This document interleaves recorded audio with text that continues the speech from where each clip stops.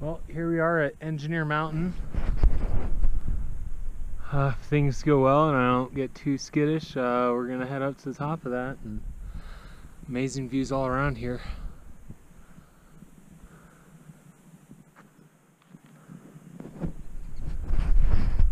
Maybe I'll take some footage of the crux if I'm not too nervous. See you guys later. A little bit of off the trail that actually goes up to the summit of Engineer, but some pretty amazing views as you can see. We actually need to head back that way in and follow the ridge line up, but yeah, really beautiful out here.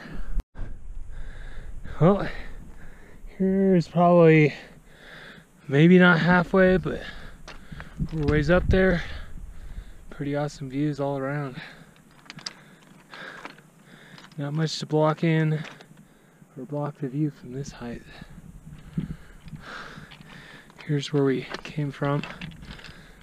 Doesn't really do it justice looking down at it right now, but it's a decent steep hike. Well, here we are at the top of Engineer. Definitely worth it. There's really, and keep in mind I'm nervous of heights. I'm surprised I made it. But there's really only one section pretty close to just, actually it's right at the crux where not great footing, pretty steep, exposed, but other than that, not a bad hike. And if I can do it, you can do it. So hopefully come out here sometime. Bye. This is coming back down Engineer.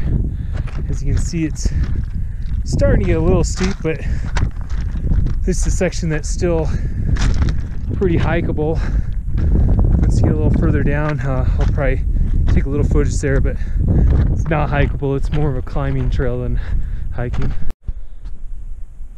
So this is definitely some of the more technical stuff.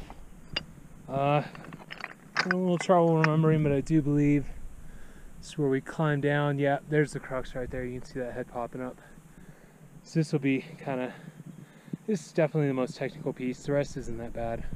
Well, we're past the gnarly section right there, the crux. Now we're headed back down to the easy section that's pretty much runnable. It's a little steep, but pretty runnable.